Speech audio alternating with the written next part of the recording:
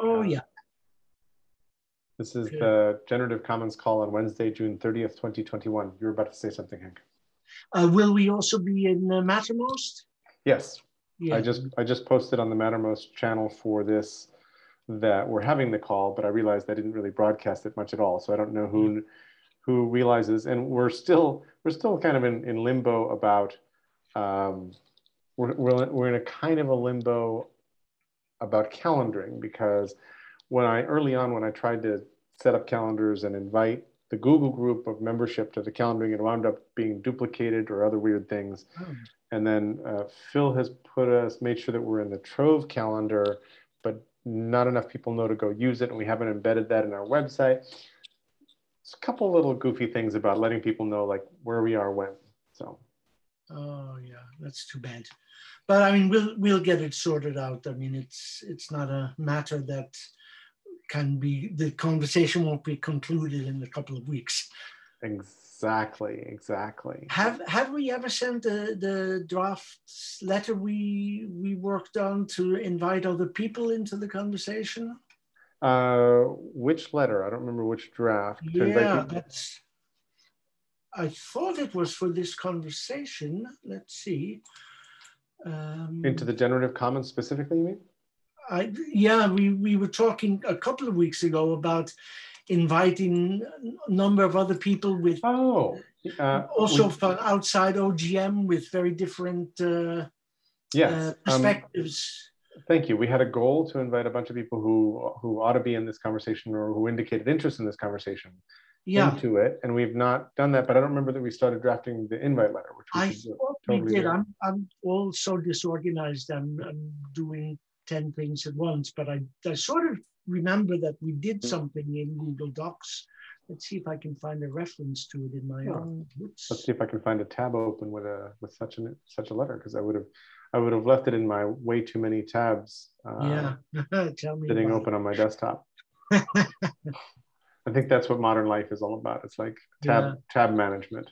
How do you keep from being overwhelmed by the tab deluge? Have you ever used one tab? I did, and then what happens is they just vanish, and then I don't know that they're there, and then like, hey, they're gone. Good.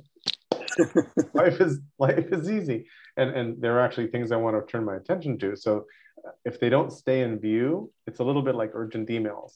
Like once they scroll off, and I would die without Gmail's priority email. Like I use that. I love it. I don't like the 3-tab view. That doesn't help me, but the priority email, can't live without it. And yet when things scroll down off the main screen, I wish I could program Gmail to 3 times a week show me only urgent emails, because I have a label that's orange marked urgent, and anything I need to reply to is that. But but everything else is kind of intertwinkled with that, and it just So I don't think the one thing I'd say about one tab that I don't know if you tried is that you can. It's a little kludgy, but you can head different sections, pin them, and drag stuff that was drag a particular thing that was a tab into, like you can create an urgent heading in one tab, pin it to the top of your screen, and drag things into it. And it stays there and drag things into it. That's interesting. Yeah. I'm pretty sure. I mean, I know you can at least drag things around within a heading.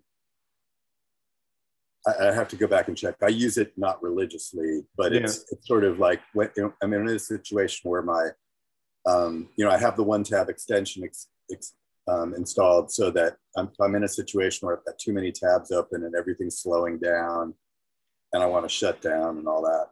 I one tab it, so I know I'm gonna be able to. And I count on the browser coming back and refreshing all the tabs it had open, which has been pretty reliable so far. But I'm realizing that I should use one tab more strategically, because I'm just assessing my tabs for a second. Part of my problem is that I can't stand Apple's mail client, and so I'm in Gmail, which means I'm in a tab. One of the tabs in Chrome is like super important and is my Gmail from which all good and all evil spring simultaneously. So that's kind of weird, right? And I also use GCal, so there's another tab, which is my calendar. And I moved from Evernote to Keep, Google Keep, believe it or not. So another tab is my Google Keep notes. Damn. I know. You are deep in the G monster. I'm deep in the G complex. Exactly.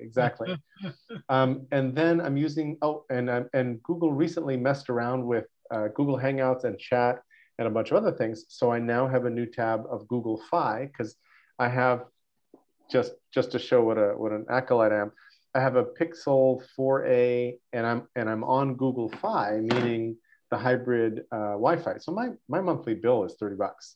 My monthly bill for cellular is $30, which I love. In money. Yeah, exactly. Well, the bill to your soul is huge. That's right. Show me the receipts. But if Facebook were offering any of these things, I wouldn't touch them. Like I try, right. I still trust Google, 2 orders of magnitude more than I trust Facebook, for example. And I'm counting on Google's not yet being fully evil. But by the way, the other cellular carriers are likely all worse. Like likely every blessed one of them, Verizon, AT&T, Sprint, T-Mobile, whoever, their practices have historically always been really, really crappy to sell off your data and do whatever. So yeah. So I'm at least with the more or less ethically intentioned vendor of services I can't avoid. The fifth to least of all evils. Exactly. Which is better than the fourth. Well, it's a reverse. Yeah. Anyway. Yeah. So I've got like 4 tabs that are just got to stay there, and I always have them flush left.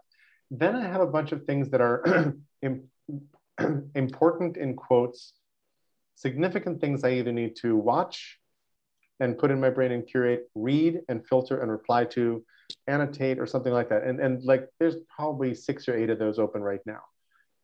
And some of them are YouTube videos of somebody's TEDx talk or somebody's interesting talk that explains something I want to know.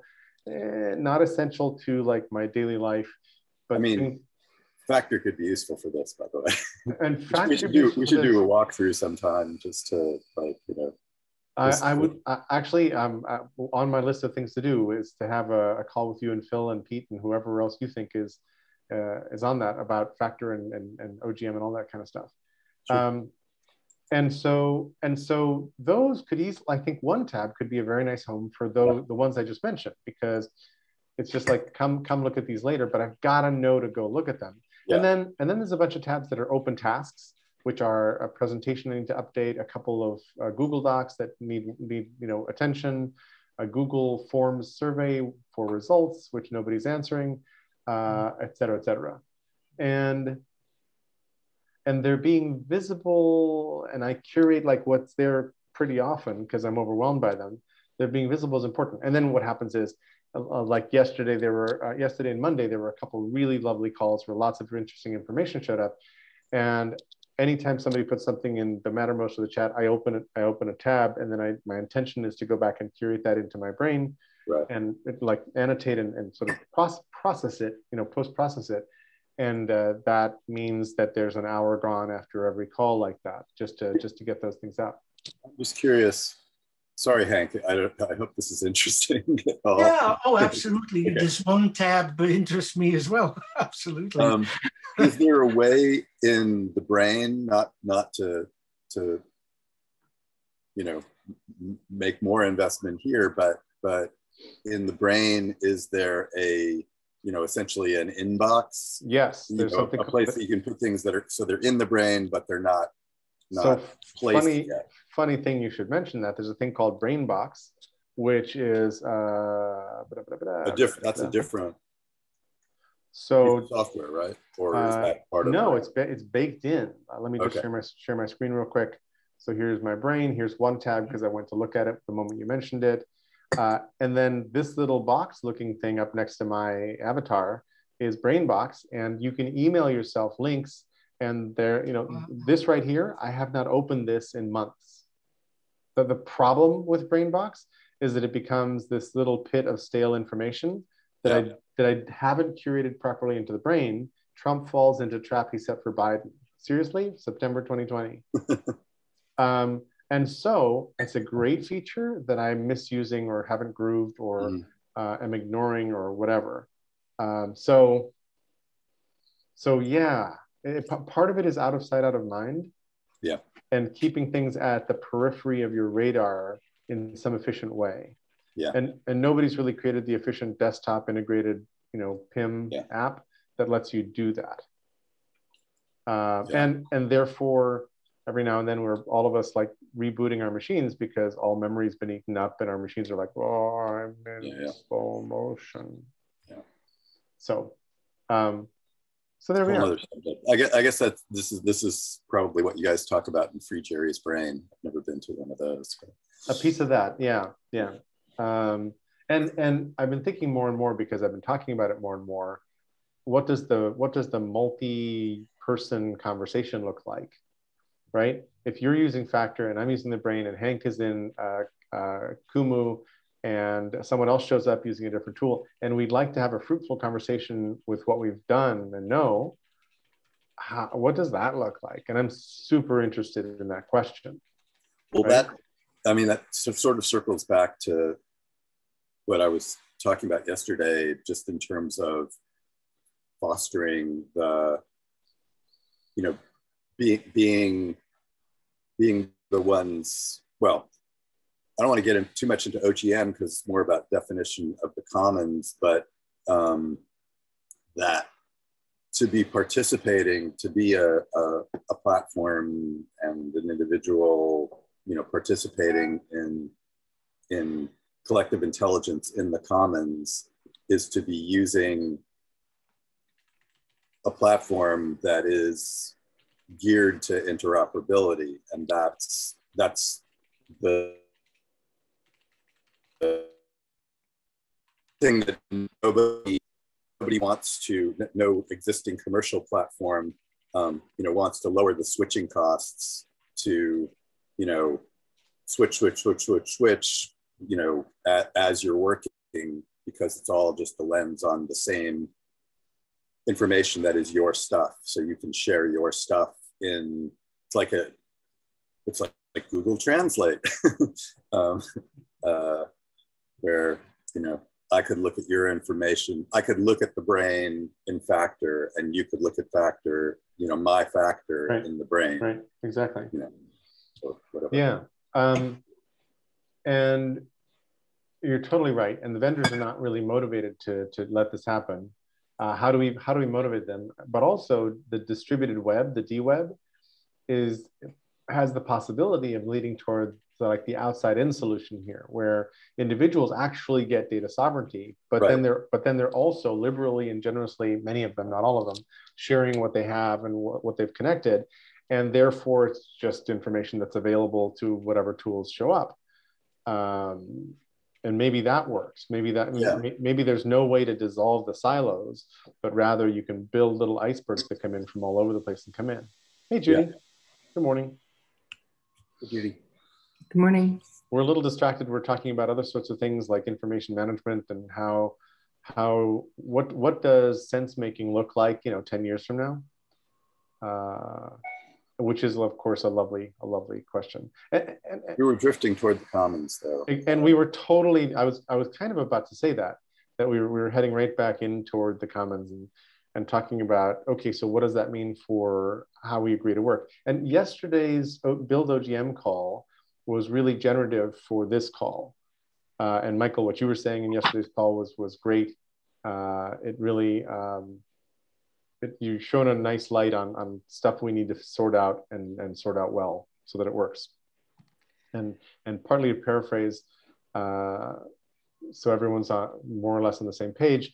And I'm going to only catch a piece of this, so please complete this if what I missed. So as OGM becomes an organization, like its structure and its intentions and its goals really matter in terms of its trustworthiness and the motivation of other entities to collaborate and participate in the generative commons. And so a piece of what we need to sort out is what are the kinds of entities, what are their sort of declarations for how they work, hence this call and this sequence of thinking. And And what are the most trustworthy ways we can set those things up? Go ahead, Judy. A couple questions, and I apologize for coming in a few minutes late. When we talk about the generative commons, are we focusing primarily on sort of its structure or its processes and how the two relate? Because I think if we want it to be generative, the processes become really important. Yeah. And a thought that I had that's a super simple way to look at things when you're starting new organizational behavior is what I used to call start, stop, keep doing. So what is it that we'd like it to start doing, or the group to do, that we haven't been doing before? What are the undesirable behaviors that we should try to eliminate? And what do we want to keep doing, which is building on what we already have? And that would be something we could put up almost as an ongoing query to this channel or other channels in terms of attributes of this channel. Thoughts, add to the columns of start, stop, keep doing. Mm-hmm. Mm-hmm. And the keep like doing would build the cultural definition. Right. It would allow people to affirm the things that they like that is causing them to come. That's like the seed, weed, feed of group process, right? Because seed, weed, feed is sort of like portfolio management or project management or whatever. What you seed a bunch of stuff, you weed the bad ones, and you feed the good ones, and keep going. So similar to that. It's very, very similar. Yeah. The subtle difference would be the behaviors versus the content. I think the seed, weed, feed has more to do with the concept than the behavior in my head, but maybe I'm wrong about that. I think they're very, very similar. So I think however we would choose to do it, I'm just looking at something that doesn't require many congresses like this to try to figure out what the group wants, but something that's more direct. Yes. Thank you. And so maybe that means we should start enumerating our processes or the different elements of what we're talking about, and then do what you just said, basically start, stop, and keep doing. And you could do it maybe something, you could have a category that's like values / behaviors. Right. Because your behaviors express your values, but you could separate them too. I don't know if we have any values we want to stop having, but if someone perceives we do, we probably want to know that. But we could take some headers and then have the seed, weed, feed under each header. Yeah. And create new headers as they emerge from the seed, weed, feed. Well, there's some values and assumptions that come out of the capitalism that we're all immersed in that we're trying to counteract. So one of those values is you must suck the value out of everything you touch, and it must be yours, right? As opposed to let's generate common value, and then let's everybody make a profit on top of that value in different ways. And that's an intentional shift. And so your question about process or structure is really important, because there's so much of this that's process, or even behind that, intention. And if I could hack anything, I'd be like, hey, if you agree with this intention, everything else in the Generative Commons Agreement rolls out of this intention. And maybe the intention is something as primitive as we are all working here to create a generative commons together. And that may be fuzzy because you've never heard the phrase, here's what that means. But just unpacking that should lead to the precepts that we're talking about, and should be relatively simple to do. I don't know about simple to do. Maybe that was probably just wishful thinking. Worth doing. Yeah. If it's worth doing, it's always simple. and something we can learn to do, I think, is the important thing. Yeah, exactly. Yeah. But in terms of process, like design from trust is the thing I want to stand up as a consultancy. And the comparison I make is that you can bolt design thinking onto most any organization on earth, and they will productively start inventing new products and services. Like I can show you, I've been through the training, I know how that kind of works. No big deal. But I can't tell you that what they invent is going to be morally okay. Like it's a really good generative process. You can't bolt design from trust onto an organization because it's about trust. And part of it is holding a mirror up to your own organization to become more trustworthy, to understand where it's breaching trust and what it's doing, et cetera, et cetera, et cetera. Therefore, the practice is not something you just bolt on. The practice involves being a part of a community of practice that is holding up those mirrors and doing progress, and whatever else. And that becomes process and intention really quickly. And how do you prove an intention was carried out properly, right? Hey, we meant to be trustworthy, but then we sold off your data to some third party, which betrayed our contract. Not to be evil. And we tried really hard to not be evil. We're back to that conversation, darn it. But there's a whole bunch here of sort of kind of about intentions that are hard to enforce and hard to monitor, but really easy, but easy to invoke if everybody's like running in the same general direction. And sorry, Michael, you wanted to jump in a little while ago, but. Oh, I was just going to ask Judy, when you were defining the stop, start. Keep doing. Keep doing. What was, keep start, doing, stop, right? keep doing. Yeah, keep doing. I was thinking about it in terms of, we were talking a little bit about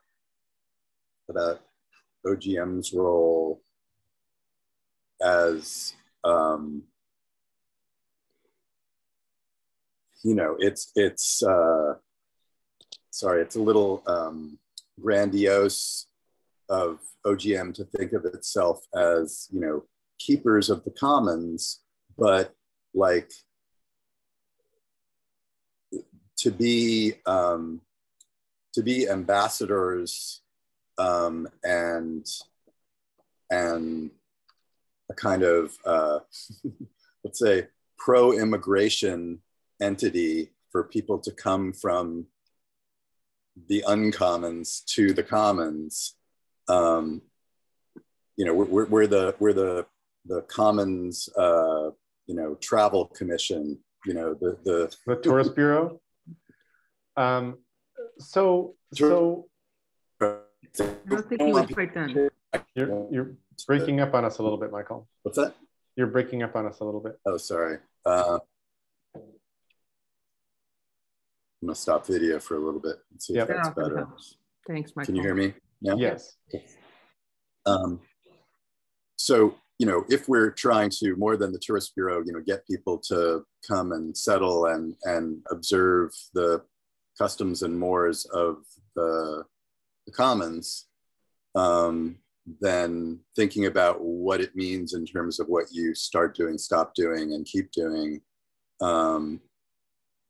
is part of the brochure that we're actively trying to hand out to people. So are we like park rangers? Kind of. I think there's and as a granting body, or as a wanting to have used the power of capital toward this, we're giving fellowships, stipends, grants, I don't know, what is within our purview to do, but we're making it possible. We're telling people how, and in certain cases, we're making it possible for people who otherwise couldn't do it to do it. That's totally right. Yeah, that's our intention anyway, exactly that. It's kind of like, also, I think it marries somewhat. I'm thinking that we need to have a simple registration process that sort of gives us a little bit more than just, hi, this is my first time on the video. And maybe people come before they actually register, but if we're going to have entities that belong to the commons and adhere to its values, then some sort of extremely simple, name, email address, phone number, if you're willing, the normal sorts of things, but then, kind of like Trove doesn't exactly spell out skills, but it kind of does. What are you contributing to the commons? Yeah. What could you do with us? Do you want to do that in certain vectors? Maybe I'm good at meetings, but I'd rather run them in arts or in science or in whatever, so that we start to, and this could be for either individuals or entities. Right. And so, and what would I like to learn or gain from the commons? And I say gain guardedly because I don't mean capitalistically, but what what am I seeking in the comments? Right. Kind of So, thing. so that's really interesting. It takes me a bunch of different places, because this started as the Generative Commons agreement, which was meant at an organizational level, and we were kind of heading toward designing that and figuring out what that means. What you're saying sounds maybe like a Generative Commons pledge, or pledge sounds a little strong, but it's like, hey, it's a little bit like codes of conduct for Exactly. online spaces, it's sort of right? like knowing what the ethics are of the corporation you join. Right. So it could be that when you join OGM, we ask you to go stare at a page that says, here's our code of conduct. You know, by being in here, you're kind of agreeing to this. And here's the Generative Commons wishful thinking list, or intention or something. I think intention is not a terrible word here. No, it isn't. And maybe that is a simple spelled out thing that says, hey, when we're here, this is how we work it. You know, click here to go read the organizational flavored version of it, which is the agreement that you know, we want organizations to connect to. But this is the intention with which we're working here. And then, Michael, you were saying that it seems sort of grandiose for OGM to be keepers of the commons, which I agree with. But I'd forgotten who has, you know, in basically integrity and interpersonal communications, it's like each person is fully responsible for the communications. So if you think I said something different, it's up to me to figure out how to communicate what I really meant to say. And I have a lot of responsibility for that. So in that sense, anybody who wants to be a steward of the commons has an equal and shared and mutual interdependent responsibility for being keepers of the commons. And having in your head that you are kind of keepers of the commons with a big K and a big C is not a terrible thing, because it says this is important, but we are all keepers of the commons in the sense that there's no one sheriff of Nottingham. We are all mutually taking care of this thing because it needs all of our help. And I think that's an interesting thing to think about. And we have a couple of tools too, besides the start, stop, keep doing. We've been using regularly in the Kiko Lab calls that Ken's suggestion, I like, I wish, I wonder, and we recently added I learned. And so those are different ways of they don't have the stop, but the attributional dimensions of the experience are there. And we could take some of those things that we have already started using in some places and think about how to use as is or slightly repurpose. But again, all of it's around developing shared values and a sense of personal responsibility to both practice those values, share those values, and guard those values in the operation of the entity. Yep. And that's sort of something that I wish society did more of in general.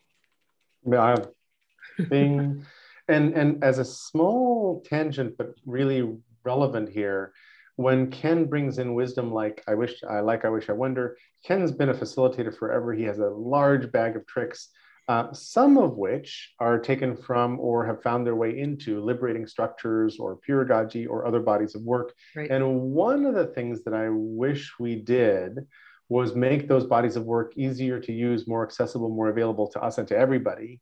And wouldn't it be cool if when Ken says, hey, wouldn't it be great if we used I like, I wish, I wonder, if there was kind of a link to it? And there was a page that everybody could be like, oh, here's a nice description of the process. Here's an example of it. And I'm now going to be a Johnny Appleseed and propagate that into my other meetings because it was so functional here.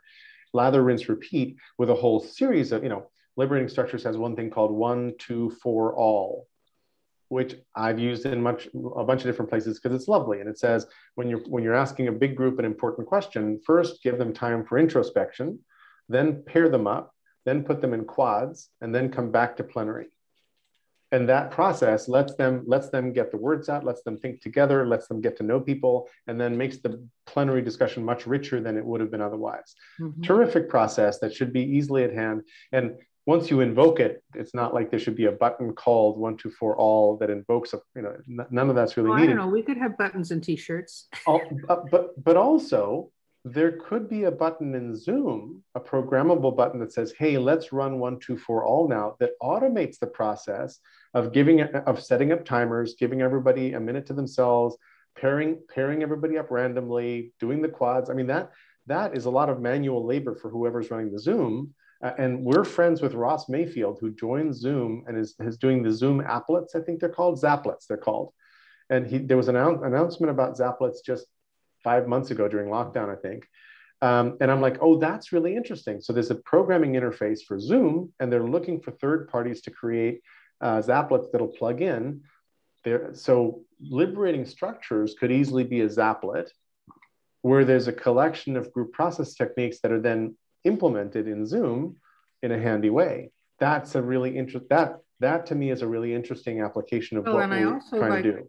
I also like the notion that's implicit in that they're intrinsically exportable. So if you use it once and you like it, there's someplace you can find it to use in the next group you're meeting with in 3 hours. Exactly. And then just to recommend it and teach it forward and all of that.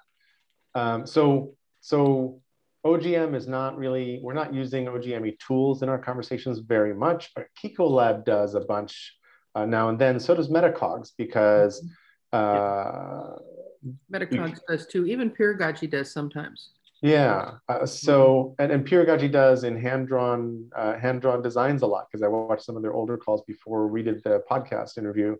And it was like, hey, here's a diagram of how this looks to me. It's like, oh, that's cool. So we're not, and I hate the term dog fooding, but we're not eating our own dog food. We're not actually using the tools that we're talking about either on the process side often, or on the visualization, analysis, storytelling side. That also means then that within either the Massive Wiki or someplace, we need to have a list of the frequently used tools and the tutorials for those same tools. And this brings us, that's a part of the learning of what you're doing. Exactly. You're learning to share in ways that are more effective. And that's another whole flotilla project in and of itself. Which brings us back to a piece of yesterday's Build OGM conversation, which was about GitHub and its role in minding the commons or sharing resources.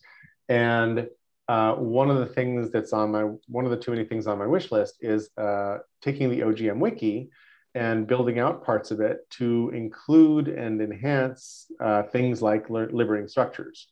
And not by stealing them, but rather by forking them with a soft forking them. And Pete made the distinction yesterday between, he calls it big F forking and little f forking, where I keep worrying about the third letter changing. Yeah, exactly. Yeah, don't worry about that. So and a soft fork is good. A soft fork is how GitHub actually works, because anytime I want to suggest a productive change, Judy, to your repo of one of your projects, I fork it, I make the change, and I submit a pull request. That is the process that makes GitHub work. A hard fork is, I'm tired of trying to collaborate with you, Judy, on your repo. I'm going to I'm going to copy your stuff and then go try to build my own following, my own crowd. And so I think what OGM wants to do is like soft forking everywhere, to be a really good player in all these different communities, but then to add value by instrumenting those different bodies of work so that they're really usable in the commons in a variety of settings, not just as a Zaplet for Zoom, which I assume to be a proprietary format that wouldn't work in anybody else's video conferencing, but rather as a group process that could be available. There's a thing called WebRTC, and there's a bunch of Zoom competitors that have gotten very little attention over pandemic, unfortunately, but they all use WebRTC. And WebRTC is this pretty sophisticated protocol that lets you do multi-party video conferencing in a browser for cheap. And like shabing shaboom, you can build a beautiful app with this protocol. So what if we were to build Zaplets, because they might be really useful and interesting and make liberating structures much more available, could we architect them in a way that's actually more useful to WebRTC competitors and happens to work in Zoom, for example? Then we would be feeding the commons in a really productive way, right? Mm-hmm. So sorry, that was complicated. That was like 3 things together at once, but intentionally, that's kind of where I'd love to and train our energies. And part of this is like, we've attracted a bunch of people who have, I think we have the shared goal of this collective intelligence thing, or just the shared goal of fixing problems in the world, like the food system or whatever. Like that's what we have. Some of us, like Michael, have a startup and have a platform and have like code and are figuring out a business model. Some of us have a thesis like Doug Carmichael and Garden World Politics, and some of the tabs open in my browser are some of like OGM members' submissions to, hey, consider this. This is my thinking for 10 years. Like, what do you think? And for me, what I'd love to figure out to do in the spirit of the Generative Commons is how to ask some of these folks to pair up and compare notes and see how some of their work might either connect or in fact merge. I don't know, or enrich one another. And I think this is not doable in a crowd. Like the moment you get more than— I wonder if that might be an invitation to pedagogy to think about how to do that, because it really is an example of peer learning and sharing. And they may have some insights given the depth at which they've explored all of their approaches to pursue that. Sorry, I just have to get rid of it. There probably are other groups too, so maybe you just put out an open question and see who responds. But I really like that. And I hadn't thought about, there's very likely a group process technique described for something like this, or several that would be really useful in this process. The other person besides Ken, I mean, the people I've identified as some of my resources include Nancy White and pedagogy and so forth. And I'm getting to know Open Global Commons and other places. So. And you've probably bumped into, through Kiko Lab, Tom Atley and the Wise Democracy Pattern Language, which is another beautiful body of work, right? So, hey, Vincent. And those are things that again, if we're going to put together an online informal college of opportunities for learning and sharing tools and techniques and wisdom, then maybe it is a library, maybe it is a referral list. I don't know what we want to call it. Maybe it's a knowledge vector, knowledge and experience vector or something like that. But it's sort of trying to look at all of what we have and how do you cross sort it most effectively to get to the wisdom the individual or group needs. And this what you just said, Judy, feels to me like the description of the thing formerly known as a guild in OGM. And the first Build OGM call was, I was trying to say, what should a guild do? How do we structure it? And we wound up saying guild is a bad word. And I don't know what a good replacement for it is, but— a contest. Let's have a contest to name knowledge content zones. that could be it, exactly. Because that's really, I think what we're talking about is individuals or groups who affiliate in a particular knowledge content behavior way. Bingo. And so I don't know if those are the right 3 words. I like 3 words because it's simple, but knowledge content behavior. Yeah, it's also about a particular craft or skill. I love the word craft. I'm all over crafts, and I think that like knowledge work is a craft, and in fact it's multiple crafts that are sort of complementary, and maybe we are a craft studio for knowledge work. Yeah, and peacemaking. Hold on, let's write that down. You know, another thing I was— Sorry, I'm on kind of a weird mood this morning, so that's you're like dial me down if I get to be too much. Wisdom is pouring out of you, Judy. We love that. I was thinking as you guys were talking about the idea that in knitting together and identifying resources for people who care about what it is, care about creating the generative commons, and specifically in the regenerative commons,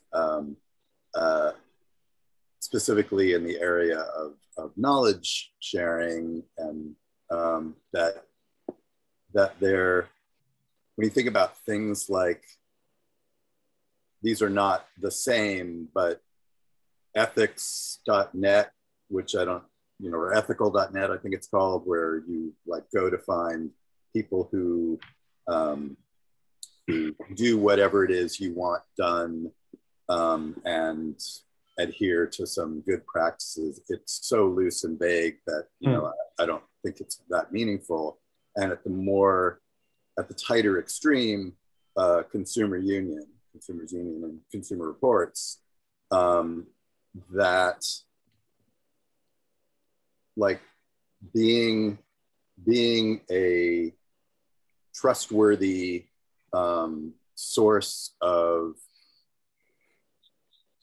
guidance for, you know, here's some people who were working in this area, and beyond that, having the ability to augment good practices by not simply recognizing them, but inviting them, or giving grants, or, you know, whatever the other things that OGM manages to do. Right. But at very least, building the clout, building the reputation for being someone who helps direct you in your entry into the digital commons, or the commons period. Well, I think it's important to have an easily acceptable behavior listing or attitude listing, whatever we're going to call the conduct framing, just because I think if you don't do that, things wander. And if you do it, then you have that to come back to discuss what's happening that's challenging, or what's happening that's wonderful. And it's always subject to update or revision. But I just think that we have an implicit, at this point, the behavior patterns of this group are implicit. And the group will probably individually have a conversation somehow with an individual who's behaving in a way that seems inconsistent with the unarticulated shared goals and values.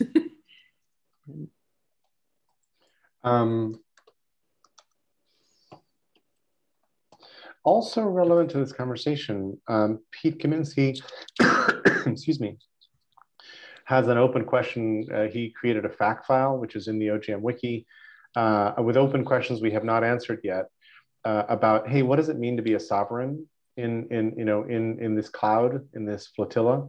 And what does it mean when I'm engaged with OGM as a sovereign? Like, what responsibilities do I have? What benefits? Whatever. We need to sort of answer those questions. And then Phil Kennedy is kind of the first OGM staff, in a sense. He's volunteering, but he, on Pete's urging, he drew up an agreement, which feels more formal than I think it needs to sound. It sounds like a legal document. It sounds like legalese rather than a simpler agreement. But it's also like, what's the agreement when you're sort of helping? And it feels like there's a series of maybe sort of escalating degrees of intimacy into what OGM and its neighbors are doing. And all of these things could easily exist, you know, on a web page with links to individual documents that explain each of them, and all of them could be in a clonable repository. Part of the goal here is to have a series of documents and insights that anybody could go clone, you know, fork and pull, and to make them available. So if anybody wanted to just like carbon copy what we're up to, like, done. And if they made improvements to it that we like, we would then pull them. That's hopefully how this works. Again, a process we're not using that much because nobody knows that we're doing stuff on GitHub. We haven't gone to other communities and said, hey, fork our assets here and improve them with us, things like that. So I think we need some links on the website that say, hey, here's a code of conduct. And one of the challenges to put in front of everybody is, could you recommend other orgs' codes of conduct that we can basically point to? Because I've seen a few really good ones, and I don't see any reason for us to go invent a brand new one. So let's find a high functioning code of conduct and include it by reference and say, yes, we love what they said. And then let's figure out what the agreement is that we're talking about here.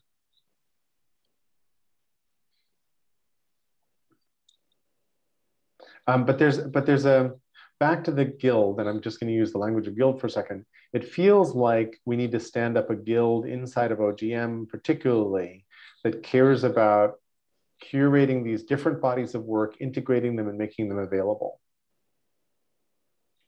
and I don't know what it's called. It's Pete has context weavers, which sounds like a piece of that task. Maybe that's a task for that guild. I don't know, and I don't know how he was thinking of context weavers.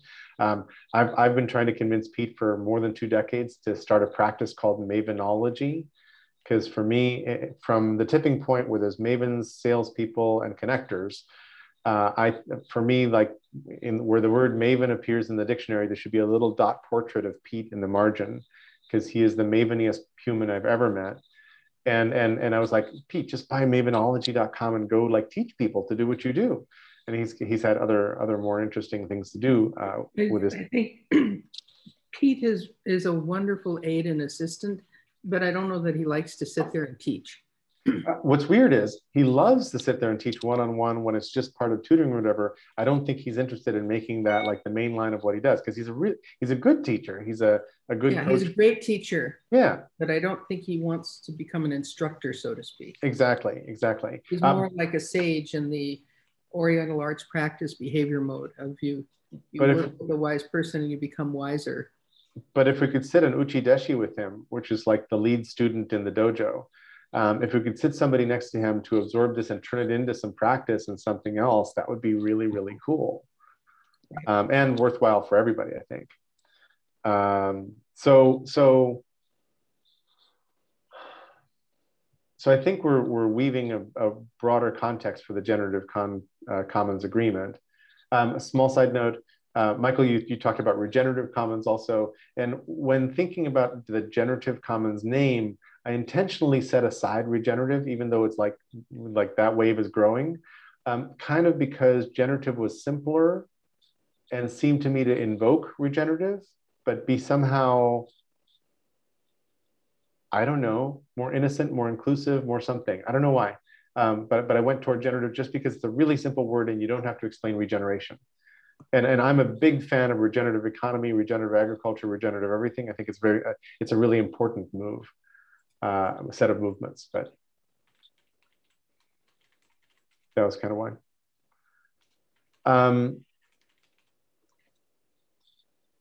So what's next to channel Jed Bartlett?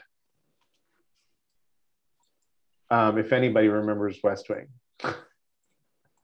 And one of my guilty pleasures is watching old West Wing clips on YouTube, because there's like 4 bazillion of them recorded by random people. My other guilty pleasure is watching Lionel Messi like work magic on the football field.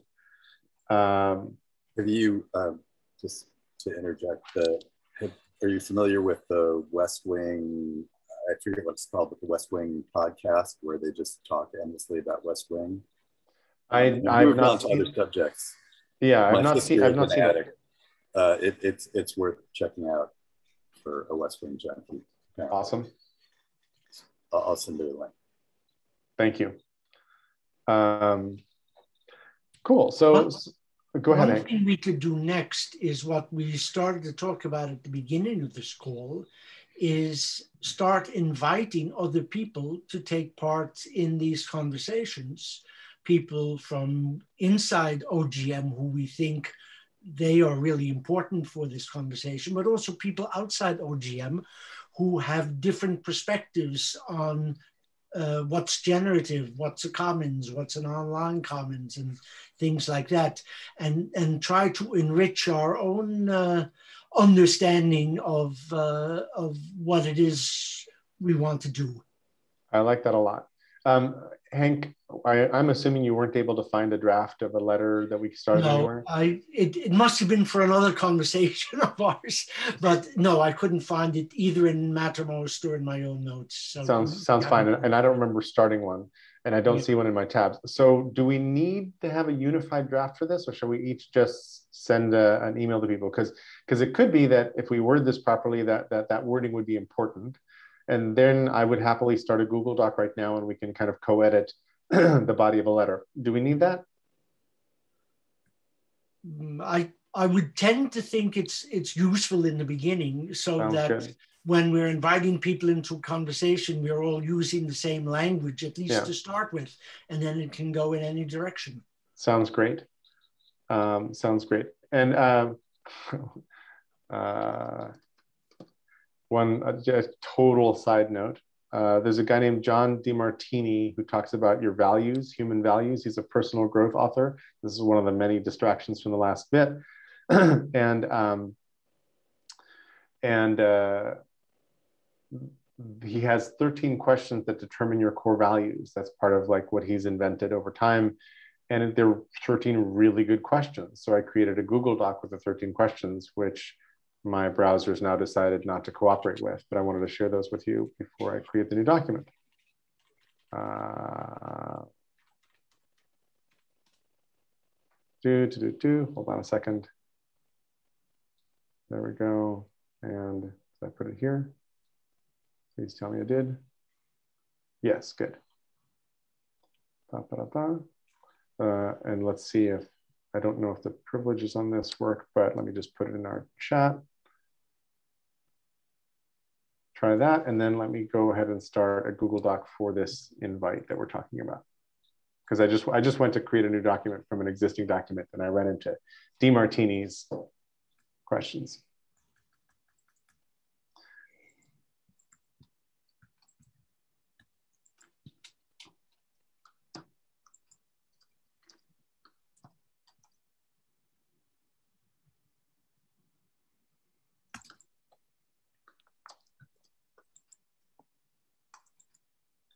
And here we go. Let's make this shareable.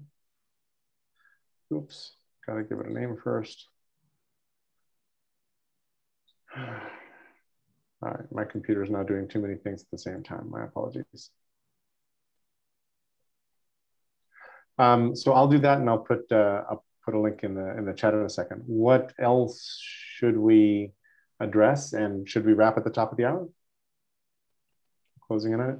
That seems fine. I'm finding 60 minutes appealing lately, Jerry, because my calendar is getting so full.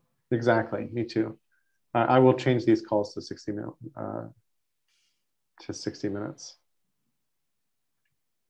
There we Is go. there something that we could each, I'm wanting to be kind of proactive about doing work, but how to do it most efficiently. And I'm wondering if something we could incorporate into these calls to the extent it fits or is relevant. If there's something that we want to build on today offline to move into next week's call to see how we've progressed, that might be something to include in the wrap. So do you mean sort of a page where we could start outlining some of these different things we've talked about in this call, like a page online? Yeah, exactly.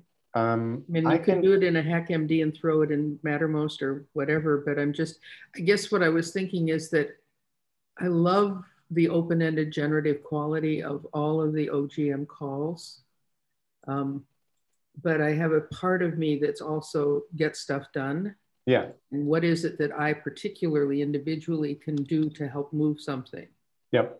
And wisdom is one part of what I love to bring to things because it's pretty, you don't have to plan to be wise. You just show up, and if something tricks in your mind, then you offer a suggestion and it's either liked or not.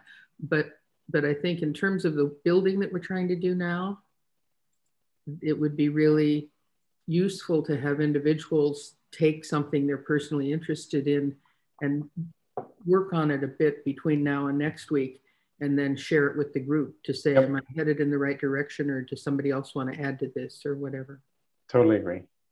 Totally agree. So, hey, Stacy, thanks for joining. We're just about to wrap the call. Oh, it's the last call. Okay. Exactly, and I had set this call up for 90 minutes, but I think we're going to start trimming calls. Some calls, not the Thursday call, but some calls to just being an hour, so that we have a beginning. Is there another call, Stacy, that's supposed to start now that I don't know about? No, I think I guess I messed up the time. For some reason, I thought this was an 11 o'clock Eastern time call. Oh, sorry, it's not. It starts an hour earlier. Okay. All right. So all the calls are at 10 o'clock Eastern now? Alas, they're not. This one is. So on Tuesdays and Wednesdays, there's the Build OGM call on Tuesdays and the Generative Commons call on Wednesday. Those both start at 7 a.m. Pacific, 10 a.m. Eastern. Okay. The Thursday call got shifted to 8 a.m. Pacific, 11 a.m. Eastern a while ago, and we'll stay there. And I made a small attempt to move the Tuesday call later an hour last week or the week before, and we ended up keeping it at the early time. So, Okay. But we also ended up trimming it to an hour. So tomorrow I will see you all. Exactly. Oh, stay for the few wrapping minutes if you want, Stacey. Oh, I will. Glad to see you. Thank you. So I will work with Pete and Phil to start a page on the OGM Wiki to contain some of the things we talked about here, and then put that on the Generative Commons Mattermost chat. So we've got it together. I'll start adding some sentences in the Google Docs to make a simple invitation for people to join. And if someone else can start thinking about which people would we like to address, then we can put them together for next week. That sounds great. And let's all take a swing at making a short, crisp invite letter. And let's see if we can bring more humans to this conversation who matter to the conversation. I think like Charlotte from Pedagogy is an obvious person to invite in. She may be, and all of these people may be too busy for yet another call, but like Matt Saia and Jordan Sukut indicated lots and lots and lots of interest in this concept. So I think having them in back into the conversation would be great. I think Matt's headed out for 2 weeks of vacation right now. Oh, okay. Starting when, I'm not sure, but I just had a note from him saying crazy busy till now, headed out for 2 weeks of vacation. So I'm not sure exactly what his calendar is. Gotcha. And he just finished a big event, a big virtual event for a client. So vacation, I'm sure. Yeah. Stacey, I'm going to put this call on YouTube and then put a link to that recording in the Mattermost channel for this group, which is the Generative Commons channel. Thanks. You are very welcome. And that's my pardon? Oops, you're breaking up. You're breaking up on us again, Scotty. Try again without video. I was just going to say, I am. You are just a Google ad today. I am, sorry. Yeah, and I started working with a colleague a couple of days ago who's all in on Zoho, and he's using Zoho for project management and for a whole bunch of different things. And it's sort of free resources. It's another suite, and it's got a lot of stuff that Google doesn't have. So it's interesting. Sigh. All of our resources. Anything else for this call before we wrap? So our goal is to have more humans in this call next week who are interested in this topic. Let's be mindful about diversity and representation and try to invite people who might not normally. Vincent, we had a goal over the last couple of calls to we're talking about like a number to hit. Yeah, but that's if you know the goal of life or the goal of the Generative Commons, and I'd love to hear that too. But yeah, I was referring to how many people do we want to be here? What is so like the first call we had, I cross promoted it in a lot of different communities. I think we got, there was probably about 15, 16 people. I'm wondering at what point, what is the ideal kind of size that we want to have for this group? Do we want to keep it something smaller? Do we want it to be about 20 people? Do we want it to be 100? I think, that's kind of my question. Great question.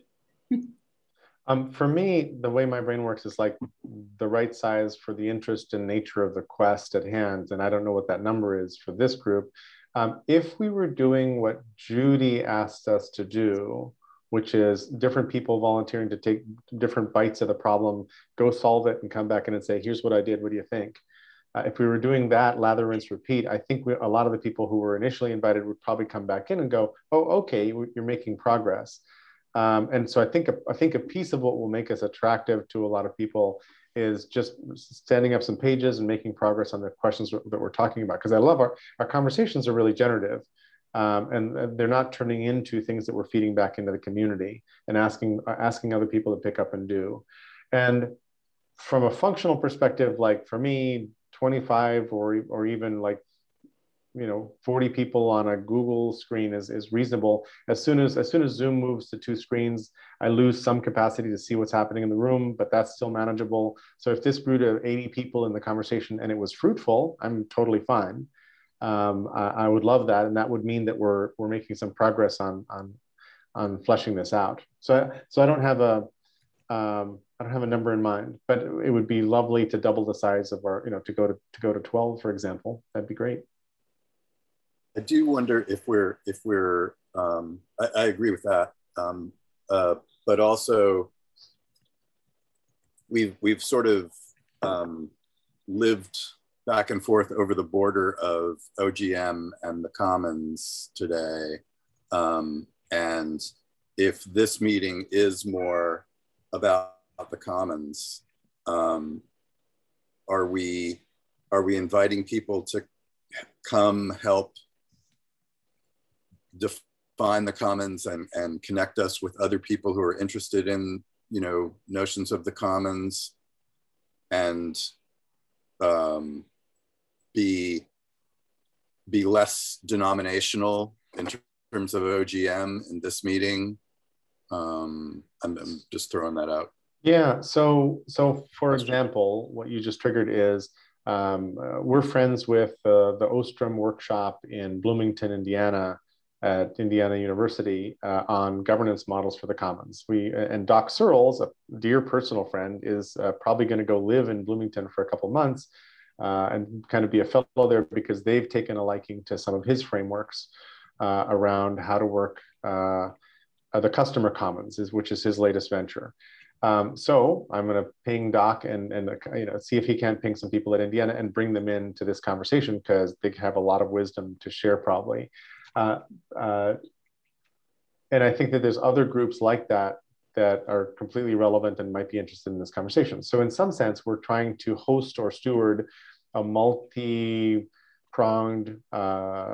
mission into figuring out what is the simple way to articulate working in these commons together.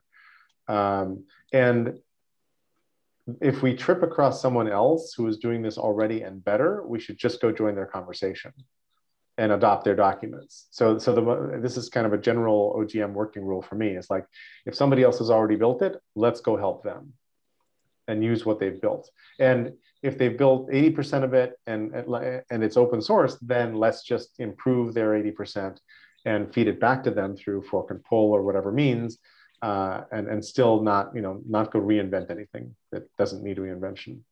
But the whole purpose here is to figure out what does it mean to work together on commons. So I think these calls aren't really as much about OGM as they are about commons.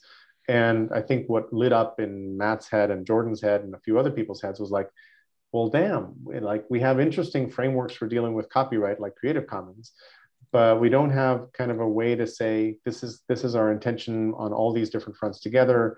Not just on the legal and intellectual property front, but on the intentions and methods front, process front. So does that sort of answer the question? Yeah, I think if the goal is to figure out who else is working on this, invite people in, be very open sourced about how we fork and pull, I think what would probably be most beneficial for this group is to take everything that we've done. Where have we gotten with the document? Where have we gotten with conversations? And we need to put that out there so other people can see it. Right. Then we need to share it, and we need to give some time for it to propagate around, and then have this is where we're meeting, where you come back and find us. Because otherwise we're just working in a silo, and the people that come into the call might miss the might miss the meeting where the actual stuff is happening, that they're like, oh yeah, I've been working on this. And I feel like we probably just need to have a bigger sign, even if that sign is made of like, Fireflies. cardboard and Sharpie markers, at least people could see us. Yeah. I agree. And in the Mattermost chat, I wrote Jerry to create a page in OGM Wiki with some of these resources. I think that's a starting point, but that doesn't include yet, like, what does a Generative Commons agreement look like? And I think we need a draft of something like that to sort of show and tell. And all of these things would be on the OGM Wiki, which means they're on GitHub, which means they're easily, forked, etc. So totally agree. Cool. That makes sense to me. Makes me happy. Anybody else? Last words for the call? Are these recordings unlisted or public? These are public. These calls I'm posting on YouTube, and then I'm posting those links into the chat. The resource pages should include a playlist for these calls. I should do that. Okay, cool. Sounds good. Cool. Judy, you were saying something else?